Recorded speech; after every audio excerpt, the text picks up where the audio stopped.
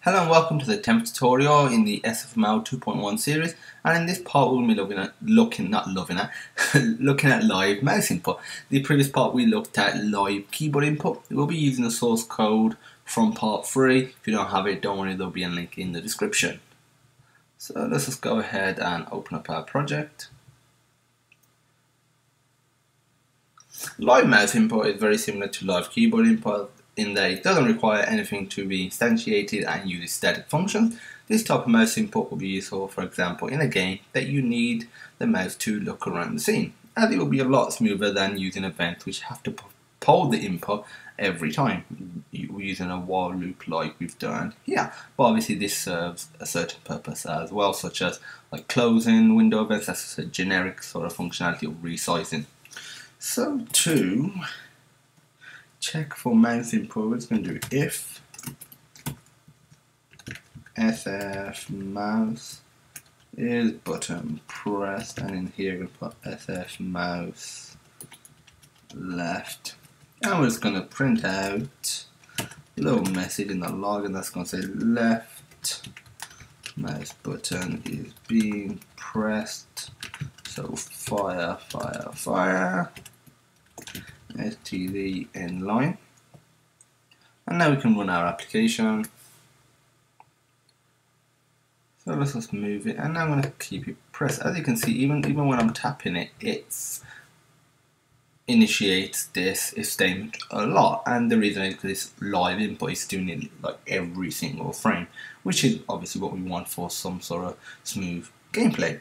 We can also get the position of the mouse, which could be used for the example mentioned earlier to move the camera perhaps. The first method is to get it relative to the screen. So what we're going to do, we're just going to do std cout. I'm going to do sf mouse get position dot x. I'm just getting the x value, but again the y value, simply just change that to a y. Sorry about that, just a little notification on my phone. Restart. Okie dokie. As you can see, it's constantly getting it because it's not being polled, it is constantly getting it. So as you can see, it is relative to the screen size, so it doesn't matter actually where I move my window. This value here will always be the same, and if I move here, this value here again will still always be the same. The second method is to get relative to the actual window itself, and that's probably what you're most likely going to be using. So what we're going to do is comment this out. We're going to do std cout sf mouse get position, and for the window position, just pass in the window variable, put .x std and line. And now if we just run this,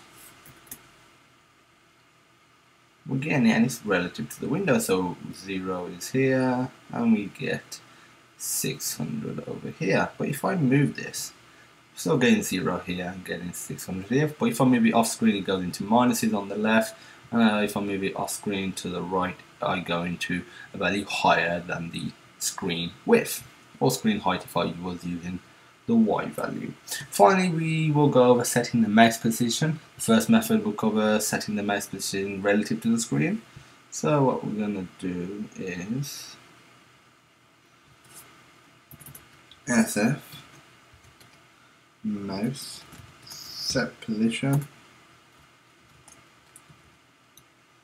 SF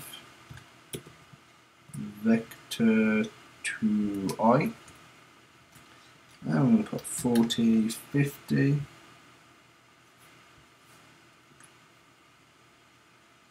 and as you can see, where it is, even though I'm moving the mouse here, it's printing it out as -308, and the reason for that is you can see the mouse is flickering as well.